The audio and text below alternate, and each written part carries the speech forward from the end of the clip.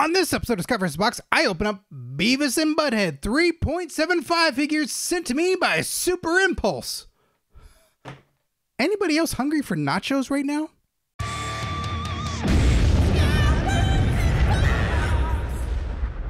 This is MTV's Beavis and Butt-Head figures sent to me by Super Impulse. Thank you so much, Super Impulse. You know that somewhere around here is the great Cornholio, and you must appease him. So send me some TP as well. I love this. I love Beavis and Butt-Head. I watched it back in the day. I mean, I watched it on DVD years later. I mean, streaming. You showed your age. This is great. So with this packaging, number one, it's really hard to open something like this because it's so cool in the package right in and of itself, but has part of the background, part of the couch. You want to save this periphery. It even says on here, do not discard packaging, keep for future reference. Colors and styles may vary. So you can make a little scene. So careful when you open this one. Don't just destroy it open.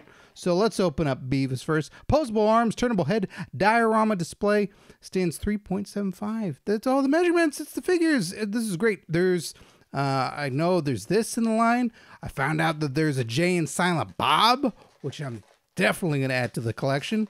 I love both ever so much. So, okay, got Beavis here. Oh, this is great. And think of all the other ones they can do from the Beavis and Butt-Head world. We can have some Daria. We can have some Stewart. We can have a Great Cornholio. Many, many, many, many more. Oh, that's so great. I'm going to get close-ups of all this and stuff at the end. He's got the little stand, of course.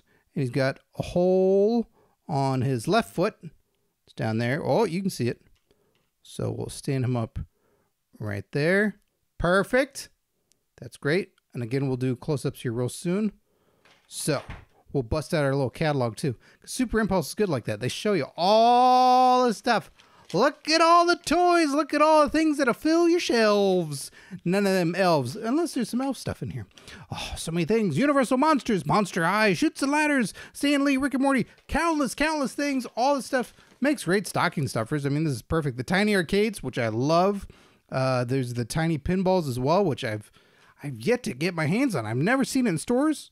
I want those so bad. Now we got our Butt-Head. Oh, yeah. Here we go.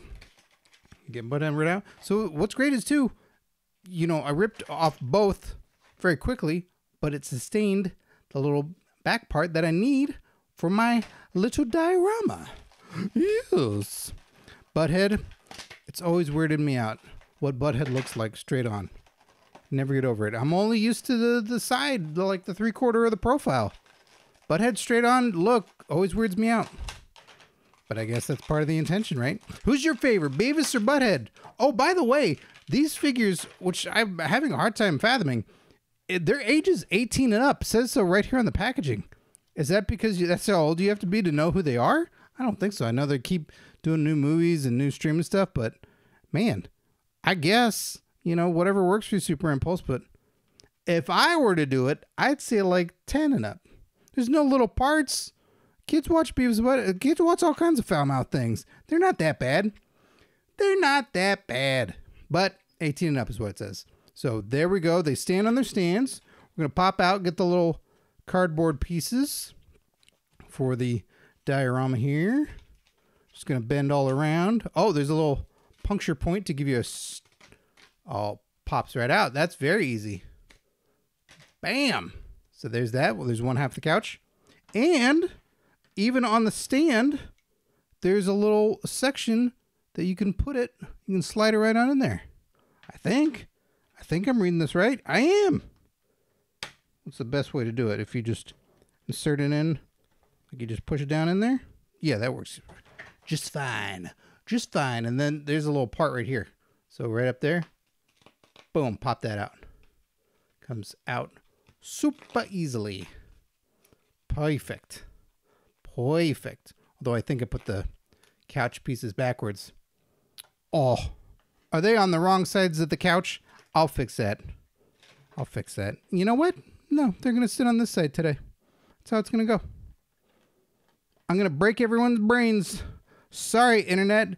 Send it all out on X, you newfangled machines. All right, so here's this. That's what it looks like. So you have that on your shelf. You got the couch set up. That's awesome. So now we'll do close-ups of the figures. Now we'll move in tight. Here we go. So no bands on the shirts. You know, they just went with like, nope.